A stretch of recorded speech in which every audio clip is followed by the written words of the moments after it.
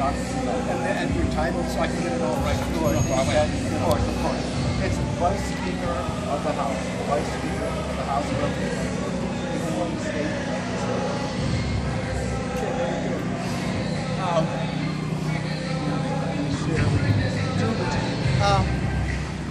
John, so nice to run into you at this function and to see you in the Hawaiian Values t-shirt. Thanks, thank you.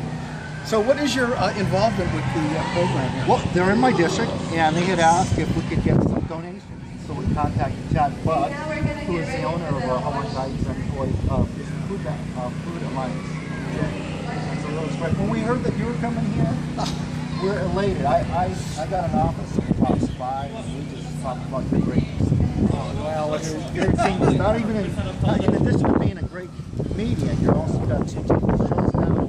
We just love you, so it's great to see you. Appreciate it. It's great to see you. Well, you know, this is so important for so many levels. I was talking to you, and you really about bridging the gap. Can you talk a little bit about that? Absolutely. I get what David Peel is saying. Principal Peel is great. He was at Dole Middle School.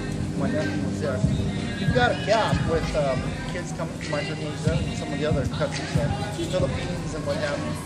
And there is a little bit of a difference, cultural difference. And so we're trying to bridge the gap to show that the diversity of our culture is actually defines us. It shouldn't divide us. It shouldn't cause fights or arguments or picking on someone because he or she's from a different culture, a different race. So this is bridging the gap, and I think it's a great thing that they're doing. I think we need to just pay it forward and spread it to all the schools and live as one happy family, one ohana. Well, tell me about your wife's support. I know she was a big part of it. My wife is originally from the Philippines herself, so this is, it connects to our heart. And she worked with Chad Budd and the school.